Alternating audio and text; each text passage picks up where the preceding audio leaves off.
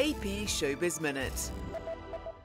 Elton John intends to play his remaining shows in New Zealand this week, his tour promoters said Monday, a day after illness caused the singer to lose his voice and cut short a performance.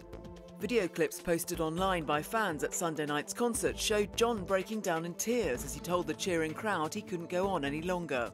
The 72-year-old singer said he had walking pneumonia and was assisted off stage.